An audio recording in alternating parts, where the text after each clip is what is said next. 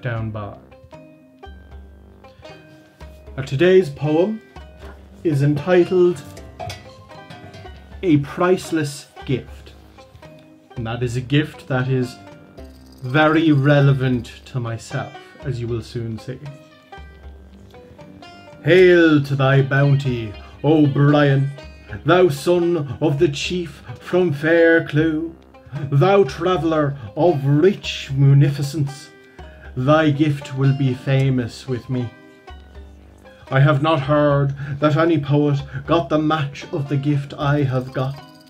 Its credit goes to thy shining cheek, despite all the wrong judgments of scholars. The hen of Werka, of the stock of Ross, that won fame for the race of Fergus, though her name was a theme of renown, is no notable claim as a gift. At another time, it was no marvel that Mael Stockland should give Bounville's fair castle for a year to the chief poet of Uigna's hand, to do with what he pleased.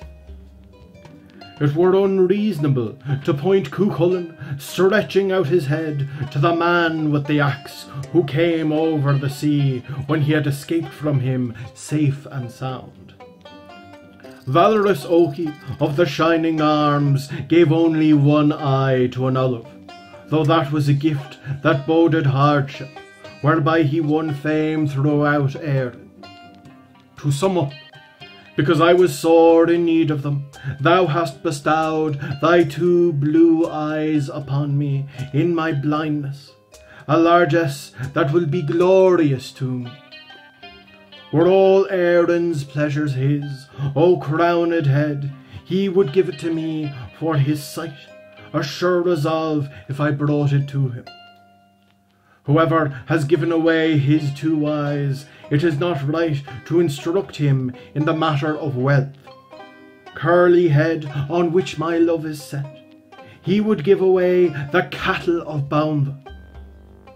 What others gave to Ahern and Oki Aegis is of small account, compared to the price of the bright blue eyes. The golden bracelet was not surprising. I feel that I have got from thee, without dispute, a miracle of generosity. I have thy sight, O form like the wave, and my own vision at once. In short, O son of Margaret, 'tis no false saying, thou shalt have me forever, if that contents thee in exchange for thy sight. May God reward thy dear face for the gift, by which I can read a letter and write like this in turn. Hail to him who is very half of my soul. As you can see, very relevant to me personally. That has been Lockdown Bard. I hope you are all keeping well. I hope you are all doing as well as any can be expected in this time of struggle. We can only hope that our struggles are not in vain and better times are coming.